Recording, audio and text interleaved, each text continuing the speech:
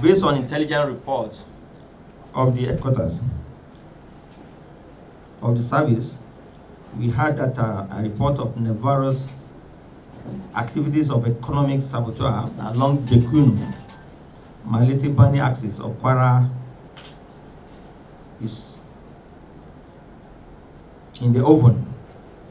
We quickly raised a team of officers who quickly dispatched to the area, while 2 Toyota Canter,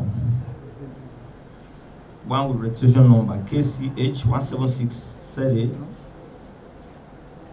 and the second one without number were intercepted with a large quantity of foreign parboiled rice, which at time of writing was yet to be uploaded.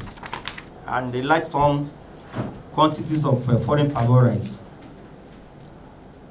was evacuated. On sighting, the officers, the drivers, and on the 2 Canter abandoned the vehicles and fled. We equally have to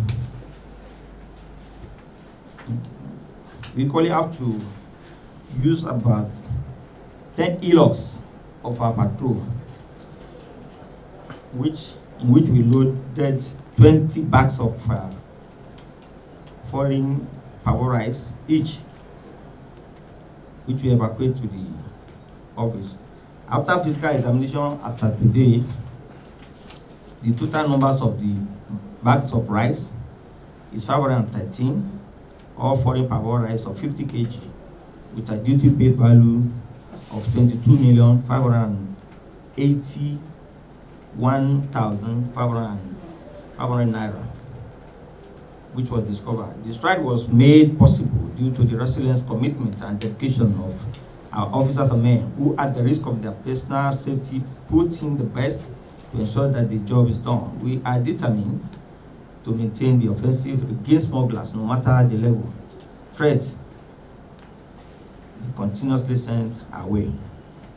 And at this time, I want to specifically appreciate the effort of the area command, the controller, FOU, and JPT, and the custom police of the Kwara axis, who give us immediate reinforcements while in the bush. I want to equally appreciate the support of Controller General of Custom and his management team for their tireless support through effective supervision and provision of necessary logistics.